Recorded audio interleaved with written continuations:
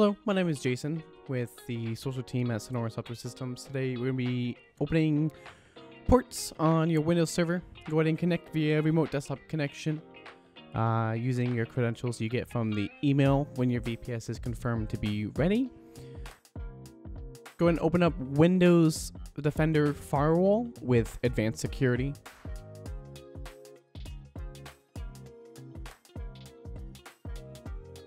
Then left click and right click on inbound rules. Click on new rule. Press port and then input the ports that you want to open. We're going to be opening 40125 and 40126. You can also do a range by doing the first number and then the second number separated with a dash in the middle. We're only going to open up 40125 and 40126. Click next and then allow the connection. Click next. Make sure all three are checked off and then press next. We're going to be opening a Minecraft server port here.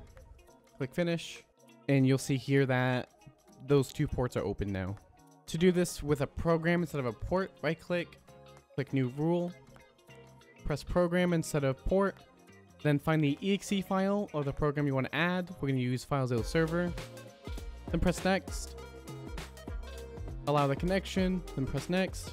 Make sure all three are checked off and press next. And we're going to be naming this FileZilla program. Click finish. And that's how you open up inbound and outbound rules. It's the same thing for outbound, just by doing it via the outbound one. If you need additional support, you can go to info.sonoranservers.com or contact our support team at support.sonoransoftware.com. Links in the description.